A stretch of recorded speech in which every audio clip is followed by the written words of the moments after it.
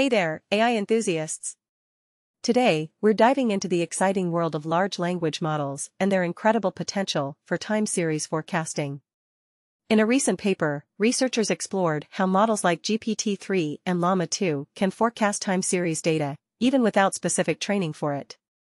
They discovered that these models can effectively represent multimodal distributions and are biased towards simplicity and repetition, which are common features in time series data.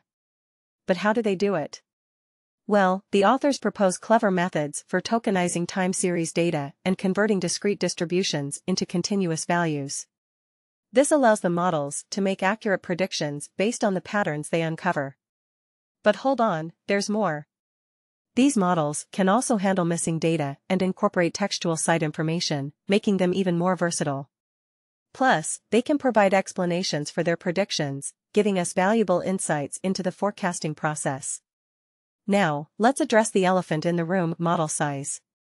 The researchers found that increasing the size of the model generally improves performance.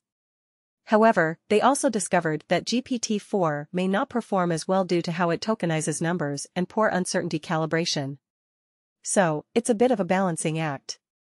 Now, let's turn to the comments section, where the power and limitations of these large language models are being debated. Some commenters are in awe of how these models tap into the collective knowledge and intelligence available online, making them powerful tools for various tasks. However, there are skeptics too. They question the usefulness of large language models in time series forecasting, pointing out the challenges of dealing with non-stationarity in the data. And let's not forget the sheer magnitude of information available on the internet.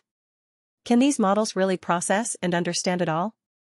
It's a fascinating discussion, and one that highlights the ongoing exploration and refinement of these models.